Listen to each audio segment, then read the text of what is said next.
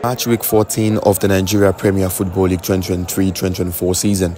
Remo Stars travel to the Sai Musa Gida side to face off against Kano Pillars at the Sani Abacha Stadium in Kano. Coach Daniel Ogmodede was without his talisman in Remo, who was serving a suspension following his 5th yellow card of the season. While into the starting lineup was Kodu Sakoni, Adam Salamiliko and Abayomi Adebayo.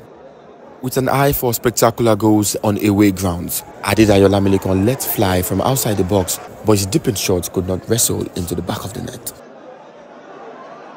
With 5 clean sheets in the last 5 league games, Bankole Kaude was called into action, making a brilliant save off an attempt by the host team in yellow.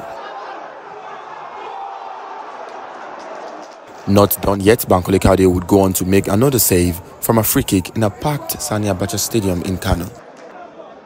As the host upped the intensity of the game, Bankole Kaude again was the saving grace for Remo Stars, pulling down to his left side to make another stunning stop. 5 minutes into the second period, Ibrahim Mustafa would go on to give Kano Pillars the lead as the Remo Stars defense failed to react after Bankole Kaude made yet another save. Known for their set-piece abilities, Remo Stars went in search of an equalizer, but the host ensured to defend their lines and cleared off at once. Kano Pillars tried to catch Bankole Kaude off guard, but the goalkeeper made a good measurement of the ball that was sailing over the bar. 18 minutes left of regulation time. Adam Salamilikon, beating his man brilliantly, found Adedayo Lamilikon, who squared one to the path of Dayojo. One-time effort and straight into the back of the net. The equalizer on away ground for Remo Stars.